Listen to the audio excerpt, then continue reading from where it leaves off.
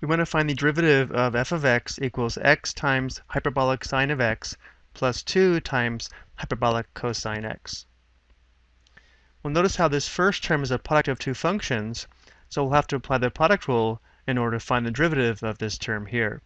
So if we take a look at our derivative formulas, we'll need the product rule stated here, as well as the derivative formulas involving hyperbolic sine x and hyperbolic cosine x, which would be these two formulas here. So let's start by setting up our derivative. F prime of x is going to be equal to the derivative of the first term, which again requires the product rule. So the first function is x, and the second function is the hyperbolic sine function. So the derivative of this term would be the first function x times the derivative of the second function, which is hyperbolic sine x, plus the second function, or hyperbolic sine x,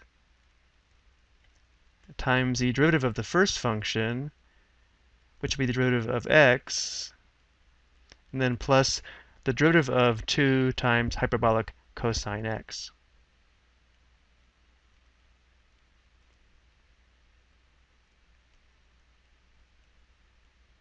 So notice how, because this derivative required the product rule, we didn't find any derivatives on this first step.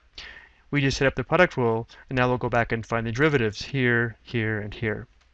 So f prime of x is going to be equal to x times the derivative of hyperbolic sine x. Notice how this derivative formula here does include the chain rule, but since u would be equal to x and u prime would be equal to 1, this derivative does not require the chain rule, so our derivative will just be hyperbolic cosine x plus hyperbolic sine x times the derivative of x, which is just 1, plus the derivative of 2 times hyperbolic cosine x, which again does not require the chain rule, so our derivative would just be 2 times hyperbolic sine x. So this is our derivative, but we can go ahead and combine these two terms here because they're like terms. So f prime of x is equal to 3 hyperbolic sine x plus x hyperbolic cosine x.